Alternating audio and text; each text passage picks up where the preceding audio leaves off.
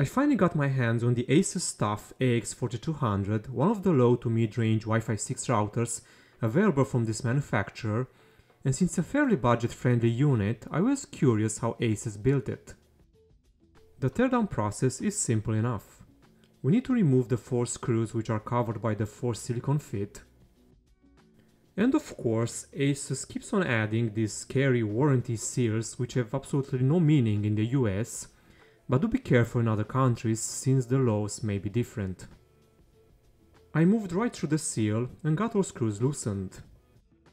After which I had to use a prying tool to easily detach the top part of the wireless router. Now we can see the PCB and there is a lot of unused space which I assume will help with the heat management.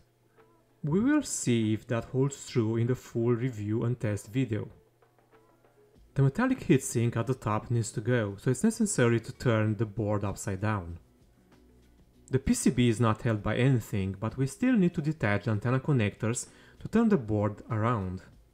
Thankfully, no antenna cable was soldered, as we saw with other ASUS routers.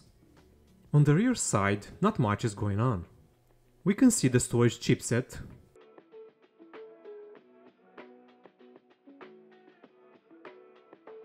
and then I went ahead and removed all of the screws that hold the heatsink in place.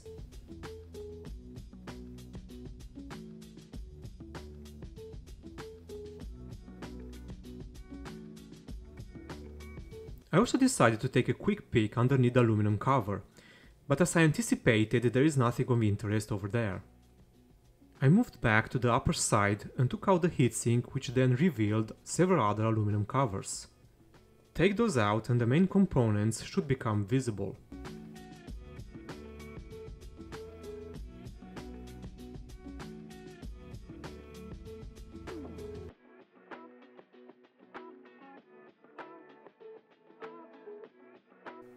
I went through each of them at what I assumed was a good pace, but you can pause at any time to get a better view.